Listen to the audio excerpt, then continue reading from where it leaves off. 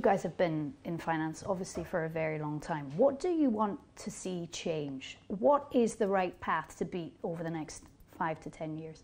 I think continuing on Josh's thought, what he's talking about in terms of taking control or decentralization, in my opinion, is just another word for liberty.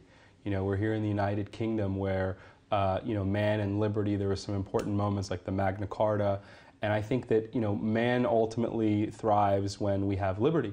And what's very important to understand today is that, earlier before we started this interview, you were talking about some of these social networks and how they're pervading control of our content.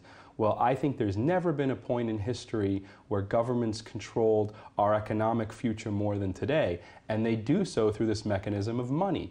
And the money itself is so controlled that I genuinely believe it impedes on our ability to have liberty, because every decision that we make is based on the currency that we control. Every wage contract we have with our employer is denominated in this currency, which is inexorably linked to the activity of the government. Whether the government does well, collects enough taxes to pay the budget, or whether the government does poorly, is corrupt and oppressive, everyone's wage contract, everyone's pricing power is based on that ultimate currency.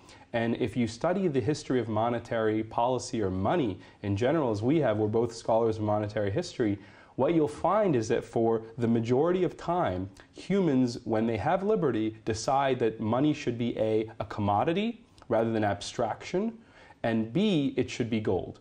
And when you get into once you cross the first hoop and you realize that money should be a commodity rather than an abstraction of the mind, human mind, at that point it won't take long for you to reconcile that it should be gold, because you only have 92 elements on the periodic table, and most of them would fail the test of being a proper money. Most of them either cost too much to produce or don't last long enough, or exist in very large quantities, and gold really just strikes the right balance. It's so rare, but it lasts forever, and it's something that's equally distributed in the world. So that's why gold always ascends as the primary money.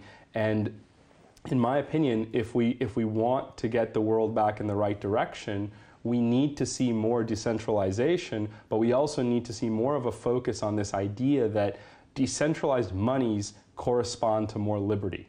And obviously that's the biggest problem I think we have today.